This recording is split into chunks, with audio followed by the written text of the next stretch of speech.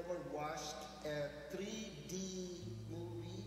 How many of you have seen a 3D movie by show of hands? Most of you, most of you. Well, 3D movies, if you haven't seen, creates this visual experience, right? Like a sense of depth that a 2D image cannot project. And it's an immersive experience. And back in the days, I think pre-COVID, most of the movies that was coming out was all 3D, right? And as you probably know, I am very much a big fan of creating visual experiences and all that. And as you know, I study movies, and I'm generally very frugal, or I'm very cheap. But when it comes to movies, and I spend money, so I splurged myself. Actually, I bought a 3D projector, and I bought a 3D Blu-ray player, and I bought a 3D, all this surround sound system. I purchased a complete 3D home theater set. But then I realized that the most important thing to purchase, I didn't have money, which is a house to put all of this thing in, right? So we live in an apartment, so if I switch that thing on, I'll be kicked out of that apartment in 24 hours. But the only thing that is left of all these glasses, right? This is not something I stole from the theaters. This is something I paid for. It's because when you watch a movie, 3D movie, you go to the theater, there will be an usher standing by.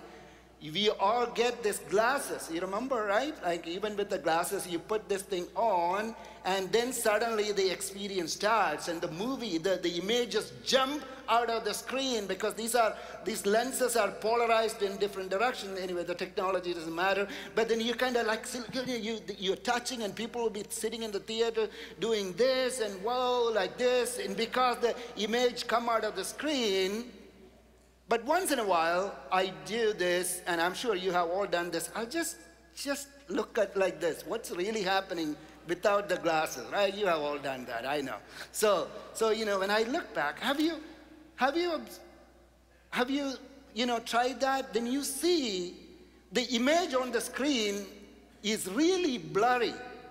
It's actually different kind of, there are multiple images kind of melding to each other. You would rather watch a 2D movie and see it clear than watching a 3D movie without glasses. It won't make any sense to us.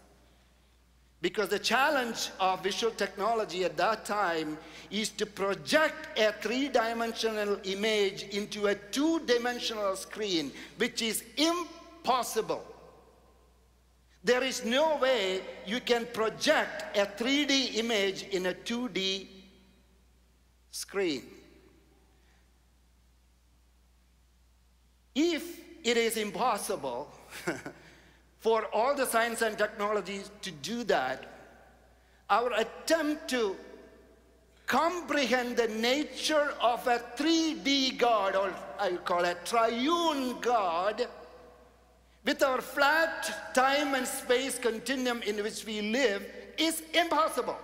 It's impossible. Nobody, that's why Trinity, or the concept of triune God, has been confounding. This mystery has been there in the church circle for 2 millennia, 2,000 plus years. And today we are going to solve this in 20 minutes, okay? The reason I'm saying this is, it is a futile task in a way to understand a mystery. Like I said in the beginning of the series, I said, God, the existence of God is not a problem to be solved, but a mystery to be explored. A mystery cannot be solved. That doesn't mean that we sit there and do nothing, but a mystery can be explored. The more you explore the mystery, the more exciting it becomes. That's why we are trying to explore the mystery of a triune God. We are trying to project this 3D image into a 2D screen, even though we know that it is going to be blurry. So any sermon you have ever heard about Trinity or Triune God, which I have not heard from a church pulpit for almost 30 plus years of my Christian life, because it's not something you can preach just like that, because it doesn't matter what the preacher says, it is considered heretic by at least one other person. So I'm going to start with a disclaimer, okay?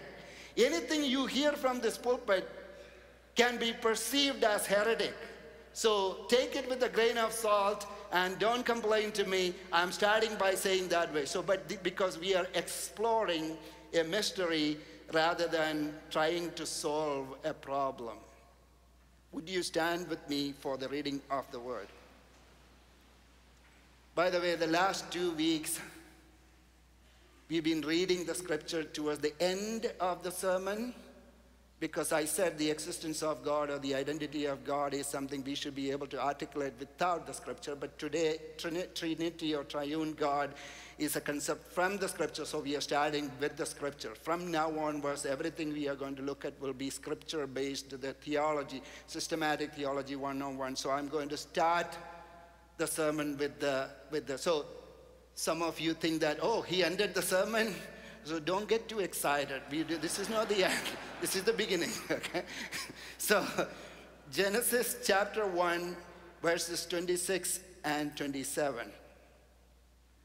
Then God said, let us make man in our image, according to our likeness, and let them rule over the fish of the sea and over the birds of the sky and over the cattle and over all the earth, and over every creeping thing that creeps on the earth.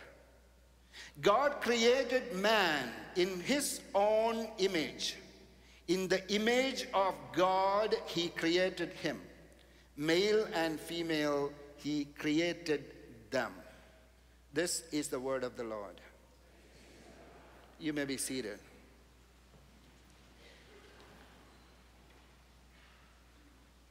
Right off the bat, we need to admit that Trinity is not from the Bible, in the sense that the word Trinity or Triune God is not explicitly mentioned in the Bible, but Trinity is of the Bible.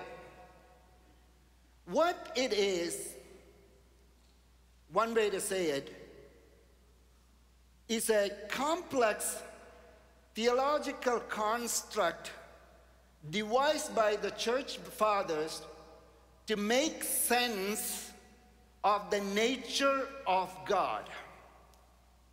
It is a model, right? Like we work with models that explain something that we cannot comprehend. That's why we use model. Like in science, we use different models, and a couple of them, which I'm very familiar. I'm going to show 2 models, the first one you see is the model of an atom, right? The model or atom, you have protons and neutrons in the nucleus, and the electrons are circling. And then the next one is alternating current, where, the electrons are going in a sine wave format as opposed to direct current. Now, when you look at some of these models, nobody has seen really electrons with their naked eyes. Electrons elude direct observation, but we infer their positions and their behavior based on experiment. Nobody has really seen it. When you look at a model like this, you kind of look like, the first one is like electrons are having like a party, like they're going circling around, and it's like a merry-go-round. The electrons are traveling around the nucleus having fun. And the next one, the alternating current electrons are actually on a roller coaster. Wee, wee, wee. That's not what at all. That's not what it is. Nobody has a clue how exactly they behave, but we create a framework to understand this model, and sometimes it keeps changing. For example, the atom model, and even before that model, that's a classic model. Before that, We had Bohr's model, which looked very different. And then now with string theory, they changed the model a little bit. Now with the quantum mechanics and all that, that model I showed you is kind of outdated. But we still need the model. So the models are not really reality in a way, but it is an abstraction of reality. It is a bridge between what is known and what is not knowable. There is no way you can know this. So you create a bridge, right? Like, it's a model that creates to articulate the reality that is revealed in the Bible. So Trinity, the triune God, I would say, is a theological model. It's not like you go to one scripture and here is triune God, here is Trinity, nothing like that. We had to develop, like the scientists had to develop these models from the observable nature to articulate the reality of the inexplicable nature of this cosmos. We have to, as theologians, had to create a model of the Bible to understand how God behaves in a way, or the nature of God is revealed in a way. Does that make sense? So the triune God is a model. So here is the model of the triune God. I'll show you the picture. I'll give you a few moments to look at it. I know it is just as complicated as the model of Adam or the model of alternating current. So we believe God expresses himself in the Bible as three persons in one God. What we say, right? One God in three persons. Or we say, well, the original word, the Greek word is three hypostasis in one ousia. A hypostasis really means an identity, individuality. That's what it means. Ousia really means being, the act of being or essence or substance. That's what it means. So three individual identities in one essence. Now these three identities are distinct but not divided. They are different but not separate. Okay? Distinct, not divided. Different but not separate. And they are co-equal, co-eternal, and consubstantial. Basically, this means the same thing, and this existence. So I'm going to come back to this, but I want you to get the model. Okay? This is the model. Now, then you would say, why in the world should you do all of this? These people who are studying theology, they have nothing else to do. Why don't we just believe in one God, like Bible very clearly says? Why do you want to create all this complicated model? Genuine question. Because here is the problem, though. So when you read the Bible, what happens if you don't have Trinity? Just go straight forward, simple model of God. So I'm going to read some verses. Genesis chapter 1:26, which is what we read today, it says, this is the first time we really hear God kind of interacting apart from the creation, the first creation. So here God says, let us make mankind in our image. So it was a bit confusing that who is God speaking? Let us. There is a plurality within singularity. There is a divine plurality that we observe.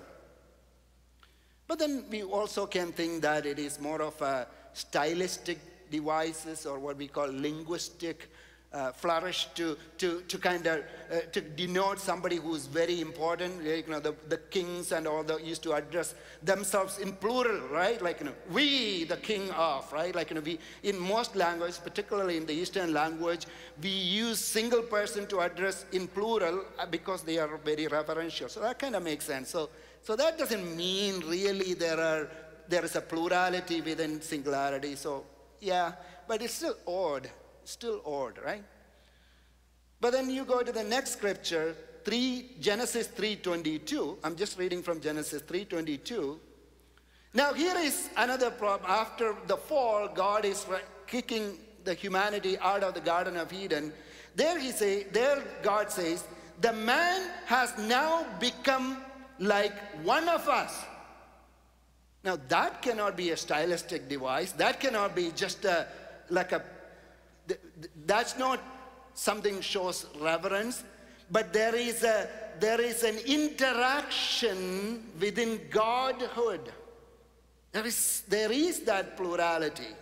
And then, in other words, Genesis 11:7, the Tower of Babel story, where God says, come, let us go down and confuse their language. So now, God is talking to somebody else, definitely, somebody who is very co-equal. So you can see it just doesn't make sense.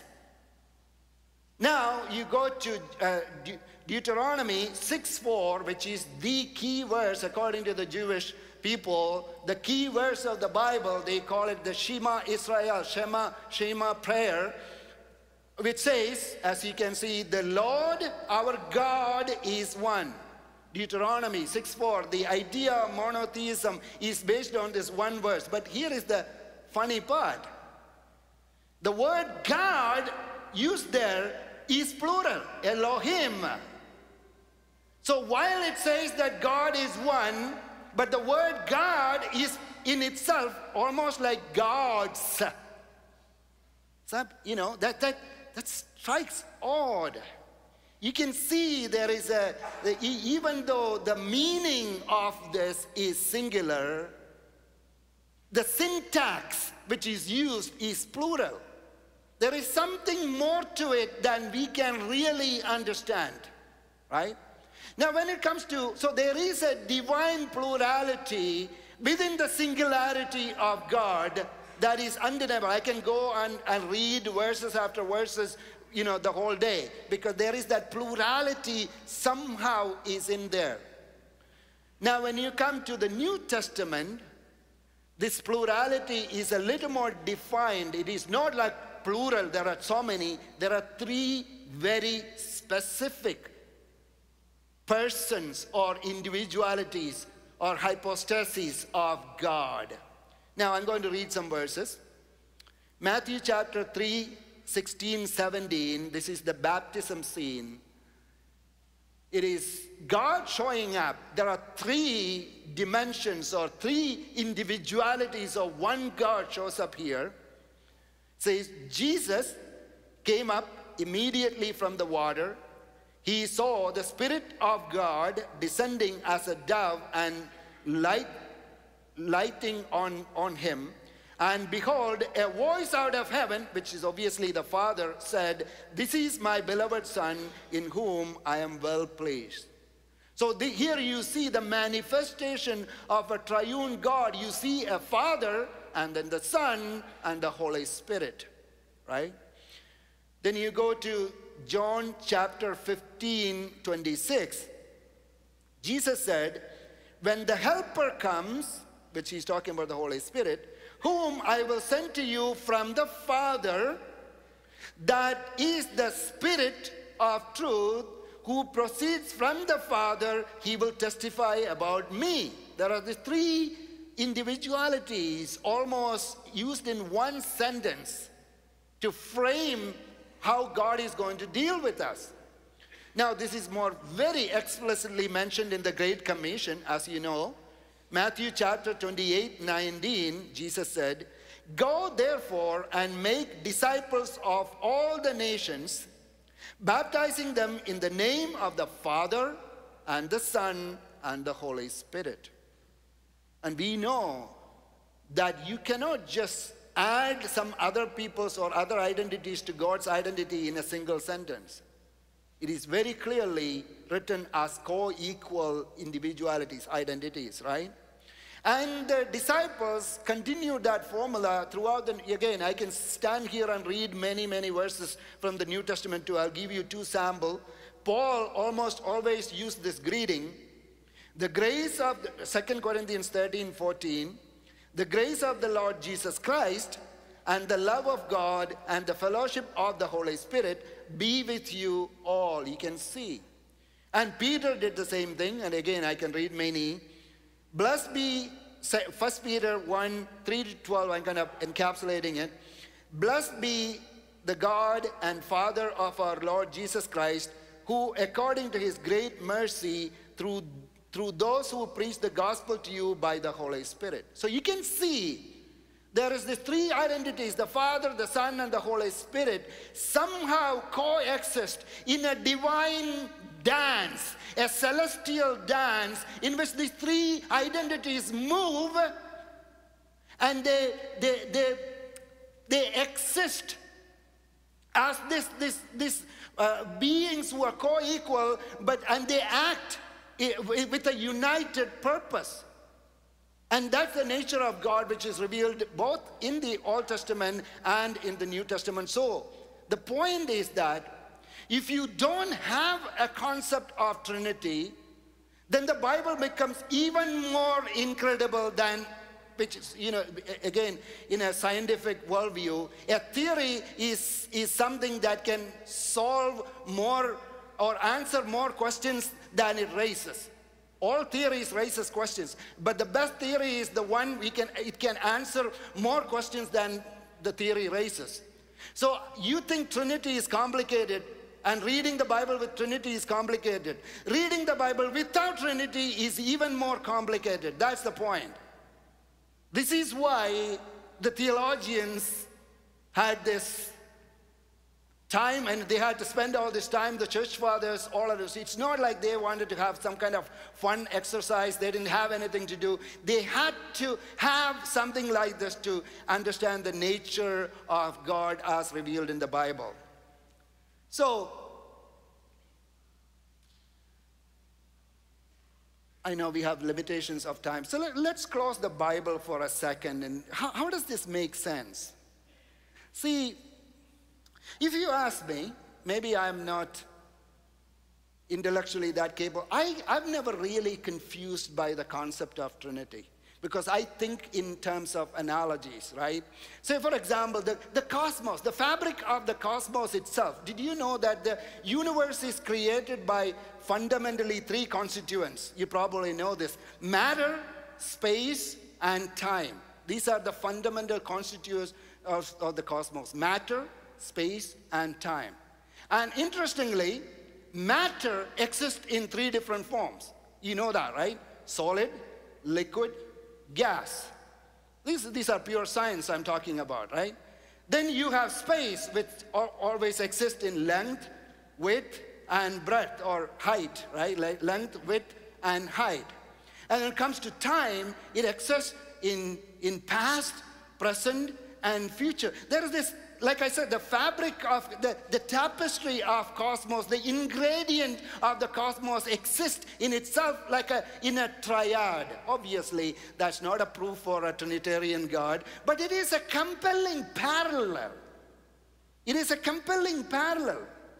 Because the scripture we read today says God created us, humanity, in his image and in his likeness. So let us look at that for a few minutes, and then I will end. So what that verse today, the verse we read today says that we are created, humanity is created in the image and likeness of God, which really means that we are a low resolution version of God, right? What does that mean? God created us in his image. Does that mean that God has eyes and glasses and hands? And no.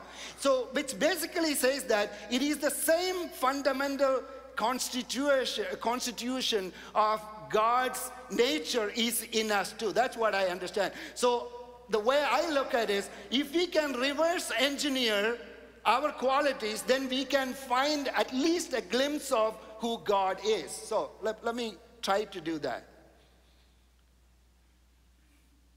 You know, have you heard of this thing called multiple personality disorder, right?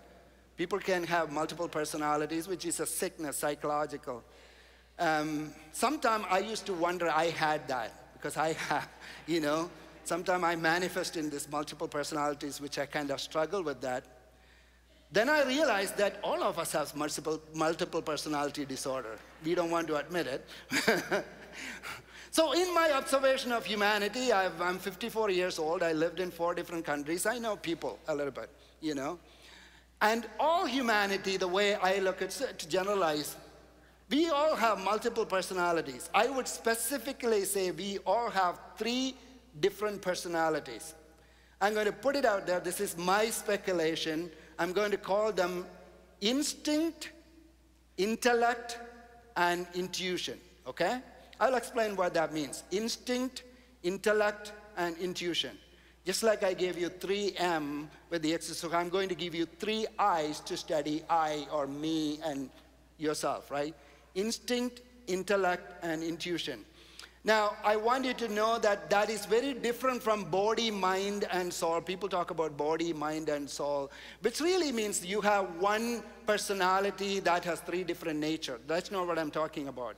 No, that's very different, the tripatriate nature. No, that's not at all. I believe there are 3 Matthew Jones inside me. There is an instinct Matthew, there is an intellect Matthew, and there is an intuition Matthew, and they don't really like each other. And they often get into arguments, very often. And this particularly happens when I go through a drive-thru at McDonald's, right?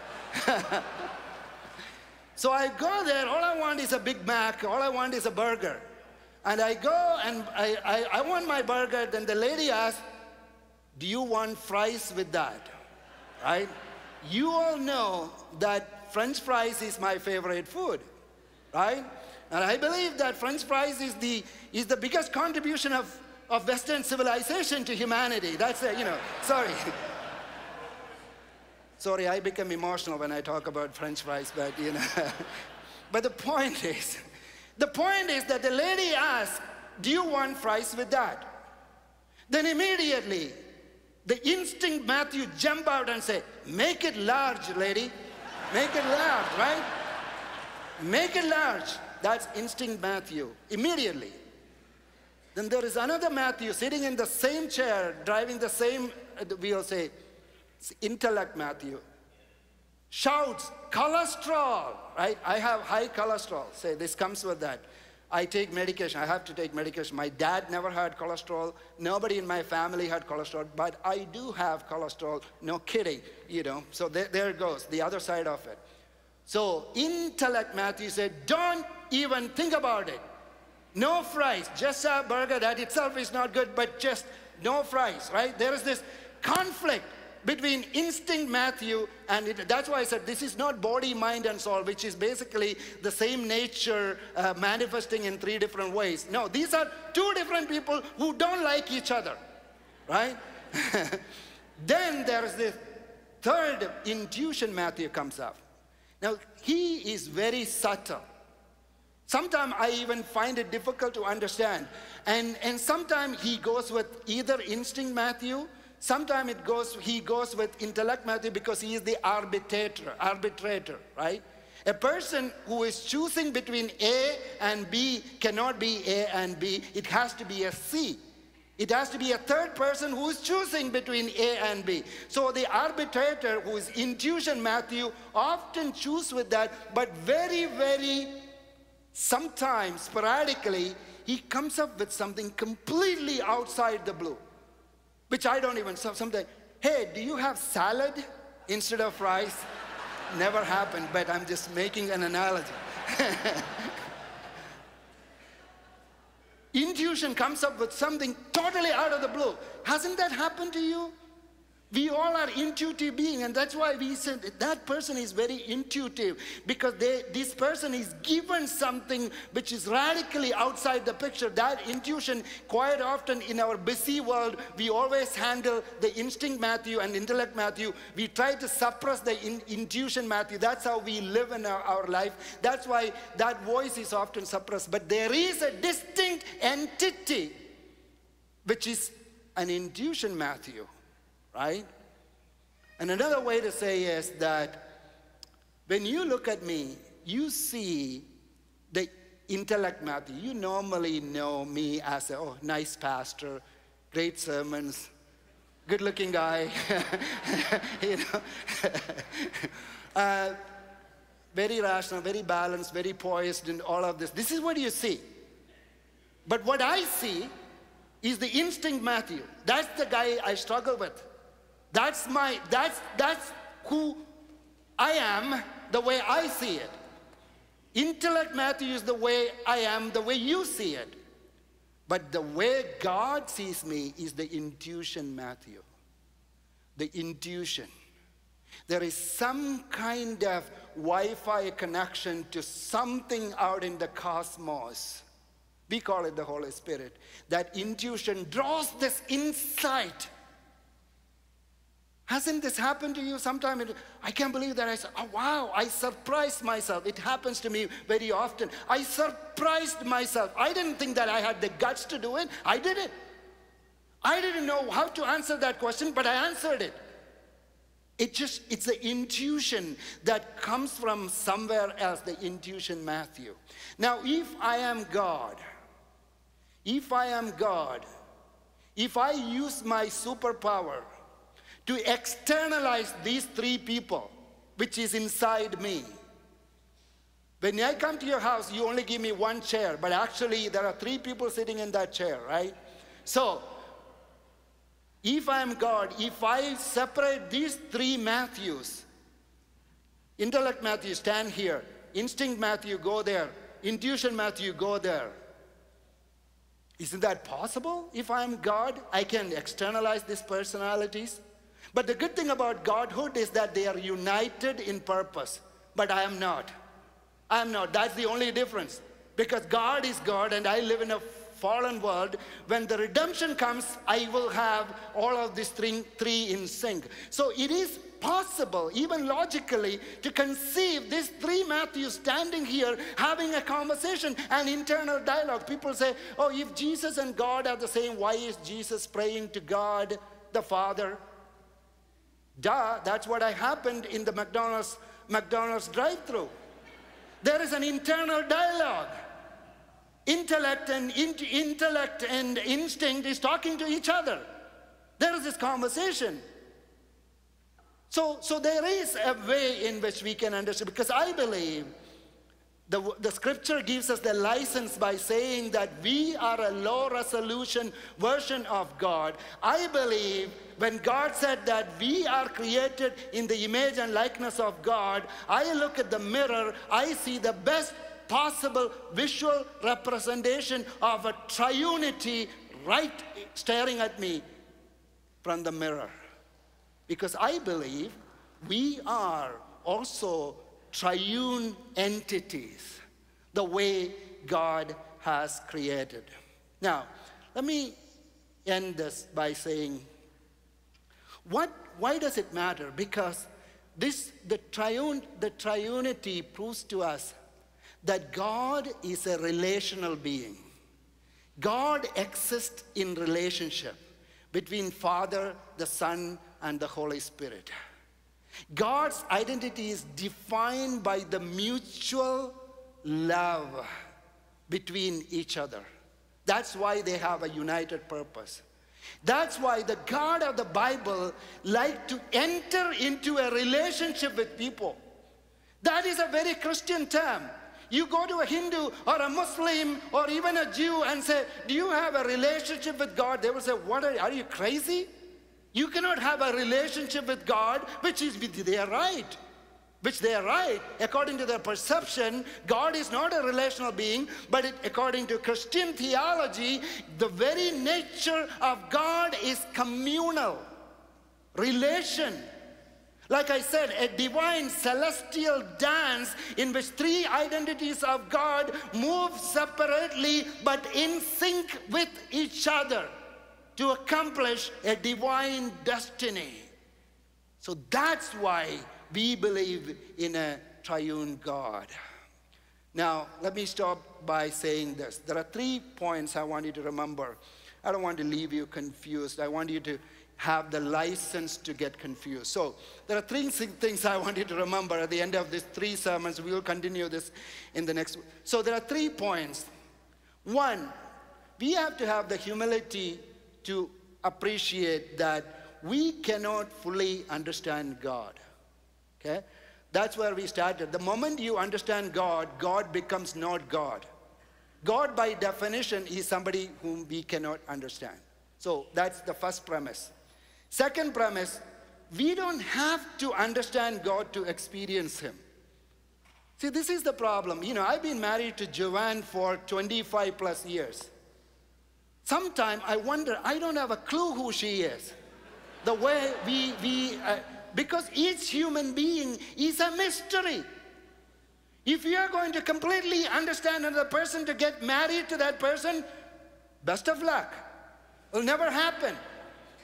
So if we don't understand another human being, then how dare you say that I want to know clearly, explicitly who God is, then only I will believe. No.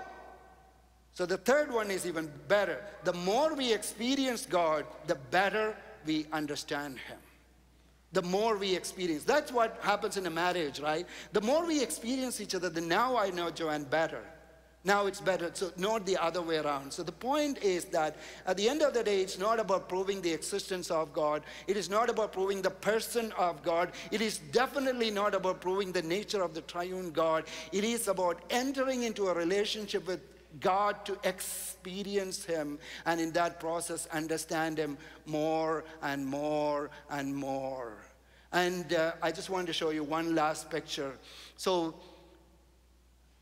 Paul says we watch through a mirror darkly, right? So here is this verse. For through him, Jesus, we both have our access in one spirit to the Father. What really means that we are looking right now the mystery of God through a triangular kind of a prism, right? We look through each side. The Old Testament saints look through the prism of the Father. They can still see the Son and the Holy Spirit on the other side, but they look through Father, right? And then the New Testament saints, we are given Jesus Christ. We look to the Father through the prism, this side. We change the side through Jesus. And then to the New Testament church, God gave us the gift of the Holy Spirit. Now this is another sermon for another day. This is why we need to have the Holy Spirit, the indwelling of the Holy Spirit, so that we can have a completely different picture, a different dimension of looking at the same God. And the positive thing about it is, at the end of the day, when we all die, when we go to heaven, there will be an angel standing there with the glasses, 3D glasses, right? Yeah, everyone will get a glass, right? Glasses, a pair of glasses. And then, only then, you will put this on. And that's when you say, my goodness, it all makes sense now. Now I understand the Father and the Son and the Holy Spirit. Whoa, woo, like, you know, that experience is coming for us. And I invite you to that experience. Let's pray.